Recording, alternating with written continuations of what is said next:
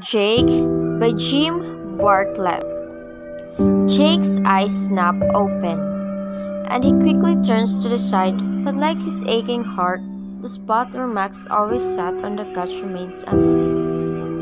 He takes in a long, deep breath, really more of a sigh, and he squeezes his eyes closed, hoping that by slipping into the darkness of a nap, he will temporarily mask his sorrow.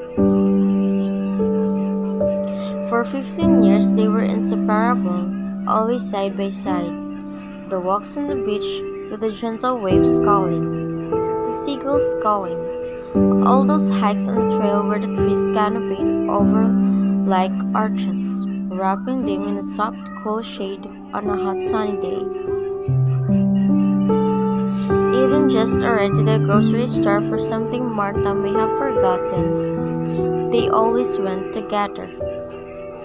So he knows that in some ways he should be thankful for just having their time together. Those moments forever etched in his heart. And that the sickness took Max quickly rather than dragging out the pain for weeks, maybe even months. He still feels cheated, that somehow he is missing years that could have been.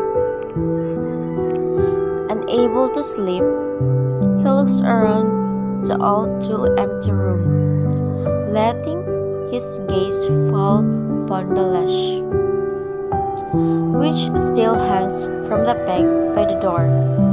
It seems to wait patiently, ever ready for the next big adventure. As his eyes well up, he realizes for the first time how much his grief weighs, how hard it is to even rise with such a heaviness inside. It is then he hears a shuffle from behind and turns to see Martha standing in the doorway, her shoulder resting against the frame. "I thought you might be in here," she says. She looks down at him for only a moment before her stay drifts to the couch. "I miss him too, Jake, more than you'll ever know." There's a faraway, melancholy tone to her voice, but he knows that her heart, like his, has a hole too big to fill.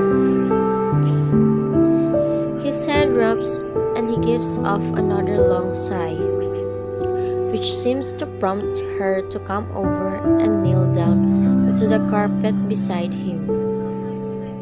She slides a hand under his chin and lifts it up, then tracks back his long floppy ears, such that their teary eyes can meet. "I guess you do know, don't you, Jake?"